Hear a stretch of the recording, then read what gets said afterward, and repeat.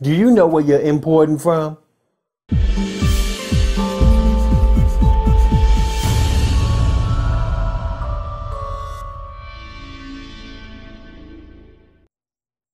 Hey PowerDirector peeps, how y'all doing out there? My name is Malik and I'm back on your screen with more PowerDirector love from PowerDirector University. Today I'm going to show you some tools to help you out when it comes to importing your footage into PowerDirector. And I'm going to show you how to do that in PowerDirector 15 Ultimate. So let's jump off into the software and make it happen. Here we are in CyberLink PowerDirector 15 Ultimate. Now, my boy Forby reached out to me on YouTube and left me a comment asking me, "Hey Malik, love your videos, full of golden nuggets. Can you tell me if there's a way of defaulting the media room library content to something different so I have my logos already there when I hit create a new project?" Well, Forby, unfortunately, there's not a way to do that. The only options you get from the media room are the ones here from this drop down, which are media content, color boards, backgrounds, my projects, express projects, and download it. You can change between the things that you see up in the media room as well. By clicking on these options here, you can remove what you see from the media room, things like that.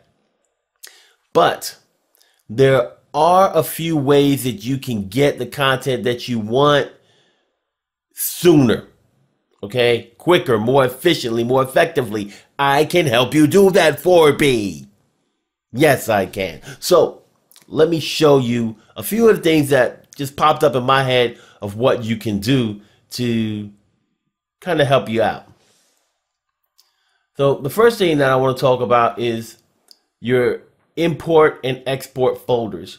So you can choose a folder that is always selected whenever you import media and wherever you export to as well. So if you go to preferences and you go down to file, here you can select your import folder. You can browse to whatever folder you want. So if I click on browse, I can choose that import folder from my folder structure or my computer, or whatever you want to call it. So I can do that. And also if I have a place where I'm usually exporting my footage to, I can select an export folder. But today we're really talking about import options. So let's stick with this one. So right now you see that I have my import folder as videos, digital juice renders. So I'm going to click on OK. And if I click on the import media button and I select import media files, I go right to that digital juice renders folder. Beautiful, isn't it? So let's select a few files here. And I'm going to click on open.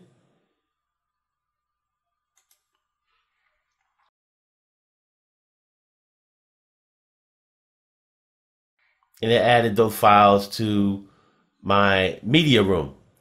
So let's just remove all of this. Let's get this out of here. So I'm going to remove all of these files. And let's say I wanted to be even more efficient. I didn't want to have to pick anything from the folder that I go to. I just want to import an entire folder every time I go to select import. And I want to go right to the place where I can just pick a folder, boom, and be in there. Well, depending on how you have your file set up, you can do that too. If I go back to preferences, and I go back to file, and I go back to the import folder option, I'm going to click on browse again. And this time, instead of picking a specific folder, I'm just going to pick I'm going to go back one level up to the videos section or the videos folder. And I'm going to click on OK. And now I'm going to click on OK again. And what this does for me is if I go to import media, and now I select import a media folder, it's going to take me directly to my videos section. And now I can just pick the folder real quick. I can say, hey, I want everything in that digital juice renders instead of before I had to pick file by file. Now I just want the whole folder. So I'm going to click on select folder, and it will import all of those files.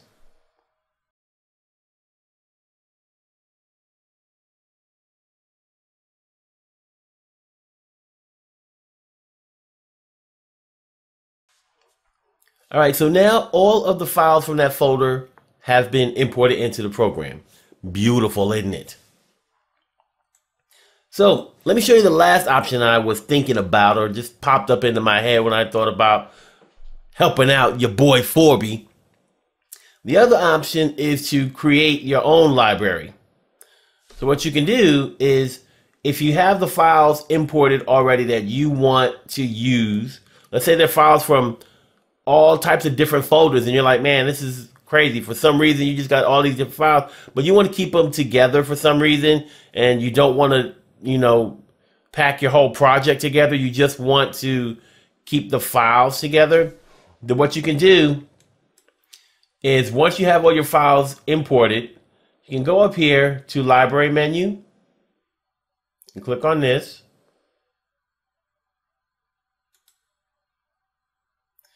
Then you want to select export library.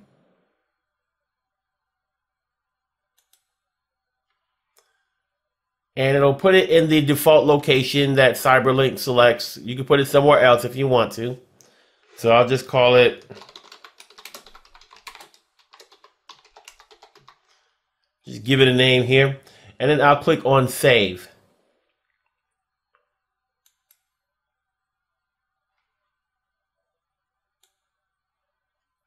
So now let me just go ahead and get rid of all of this.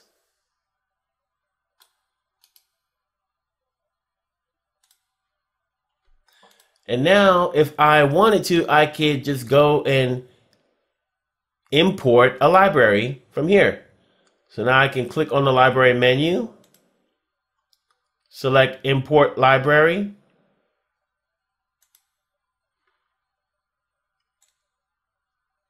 Find the library that I selected. It will be a .pdl file. And then click on open.